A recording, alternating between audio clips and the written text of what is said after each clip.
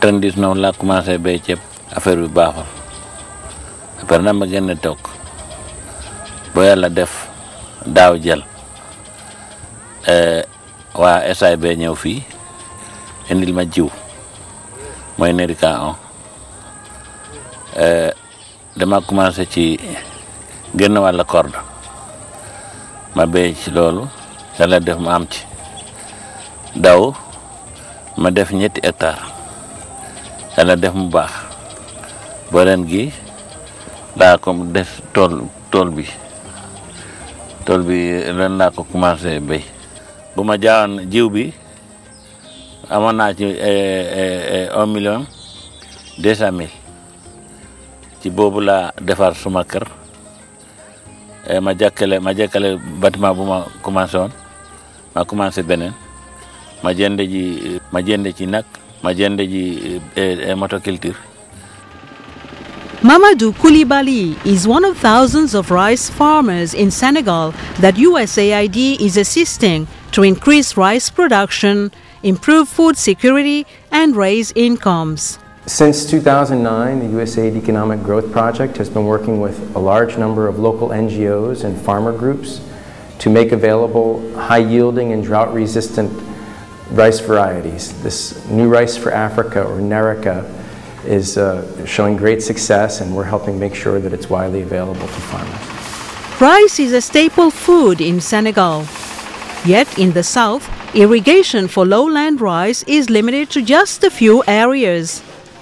Also, the traditional rain-fed rice varieties and poor seed stock have led to meager yields of about 1 ton per hectare. This means farmers can't grow enough to meet their families' needs. L'USAID répond à cette problématique à travers un programme d'introduction de nouvelles variétés de riz pluvial à haut rendement. Ces variétés de riz ont été mises au point par Africa Rice. Ces variétés appelées Nerica, nouveau riz pour l'Afrique, offrent d'importantes potentialités. ci ñetti at yi lu ma am ci ñetti at yi ci seen loxo bu ma màggee boo daaw di jël aw ma ko woon ci suma tool yi juróom-ñeenti tonnes la amoon daaw te juróom-ñeenti yooyu ma am ci 2 tonnes 2 téeméer kilo lu des bi pour lekk la. Women also appreciate the introduction of Nerica rice. This new variety of rice is literally changing their way of life. Maroko gila me mede yidi maroko. Maroko me nyamay ko laabi tati nyalla. Maroko law me hebirtano ni maro. Bay hari awdi ala. Jonno gila o procès AID ari. Maro Nerica ko min heɓay maro buy ka remaynomi gerte he miɗo wawi yaade mi rema toon maaro ko mi heɓa maaro bus mi yeeya ko maaro mi heɓa hen kaalisi an o mi sooda ordonnance sukaɓe an mi sooda fourniture ji école mi okka hen musidɓe an maaro ko si hiko itti hiko weli ko weli ñamude. Le programme pilote a démarré en 2010 avec 112 producteurs qui ont produit 104 tonnes de riz paddy et commercialisé 29 tonnes qui leur ont apporté plus de 6 millions de francs CFA.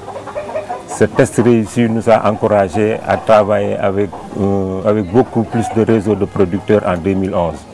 Cette année, USAID a appuyé près de 4000 producteurs pour avoir accès aux semences de variété Nerica et pour maîtriser les techniques de production de cette variété. Nous avons aussi mis en place 200 parcelles de démonstration qui assurent la production de semences pour les campagnes à venir. A key goal for scaling up the Nerica program is to develop a network of certified seed growers.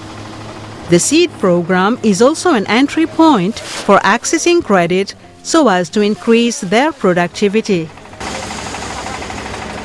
Aren dal yaakaar naa damay am 2 fukki tonnes ak juróom lu bon su ma ko jaayee damay am 8 millions.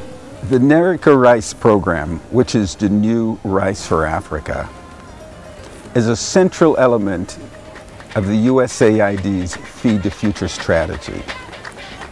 Our greatest satisfaction comes from seeing the difference that we're making at the household level. And we're really looking forward to seeing the farmers increase their yields and to be able to sell their surplus to surrounding communities.